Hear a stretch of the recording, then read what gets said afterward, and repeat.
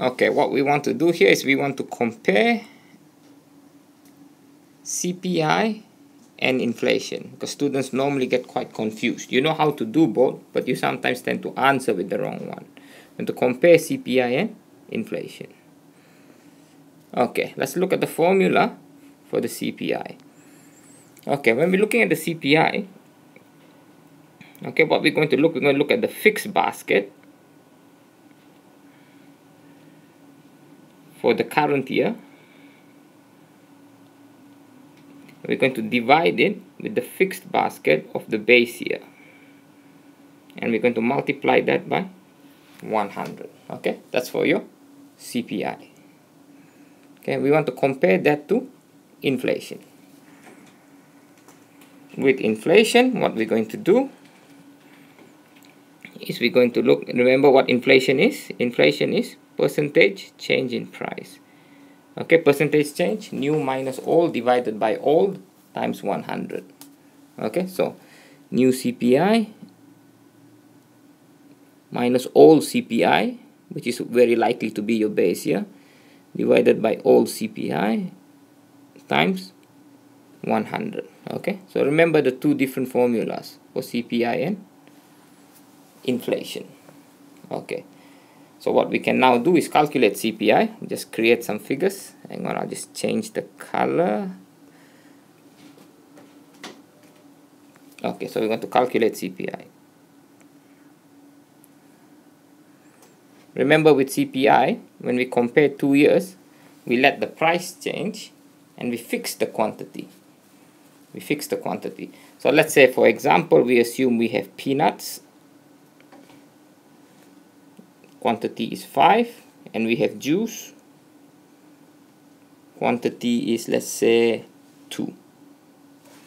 Okay, for both years. What years are we looking at? Doesn't matter. Let's just create something. Let's say we got the year 2005 and we got the year 2006.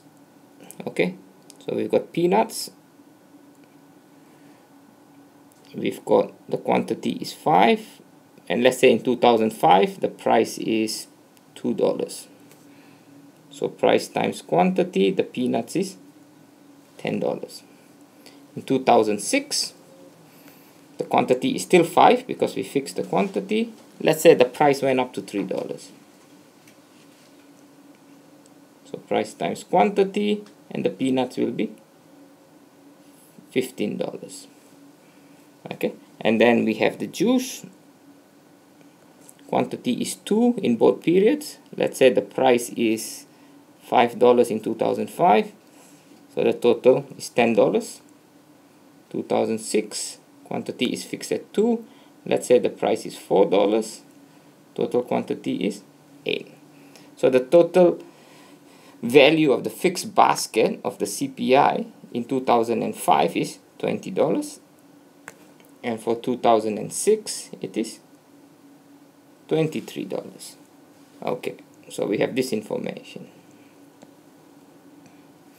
What we can do now is to calculate CPI for 2006, considering 2005 is the base year.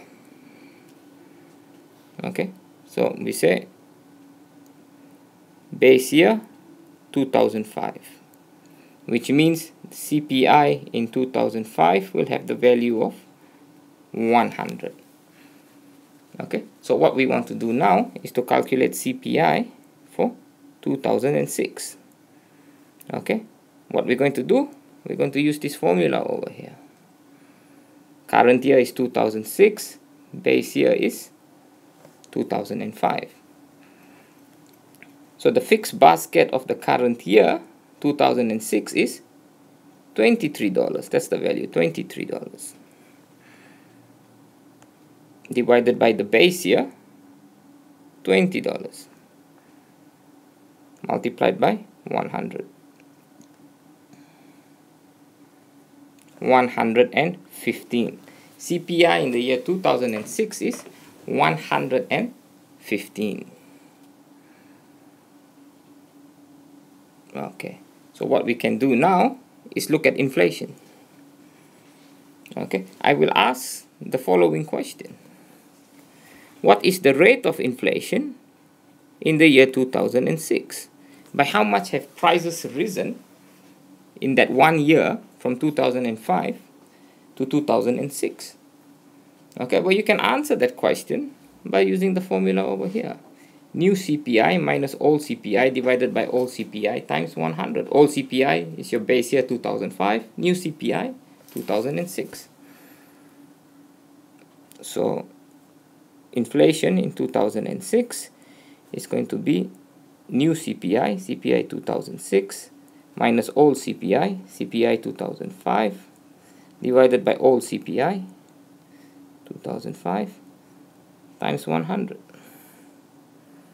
115 minus 100 over 100 times 100.